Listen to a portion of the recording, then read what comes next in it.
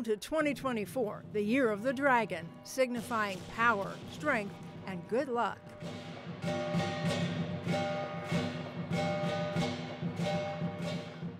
Here at Amo Fashion Center, these giant dragon puppets, operated by students at Lion's Pride Kung Fu, dance and play with the crowd. It's a unique interaction with people. They like to interact. That's what we think is the main thing, is making people have fun. The fun began on Saturday, February 10th. It's all about removing the old and welcoming the new, forgetting misfortunes, and getting ready for good luck. I think it's important for us to pass on the traditions that I grew up with as a kid to my children. Even very young children understand why they're here, to have fun and to keep our culture.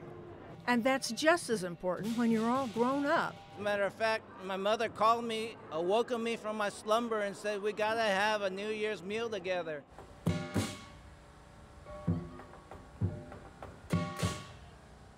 The Dragons also paid a visit to Ni Hao Chinese School, where all are welcome.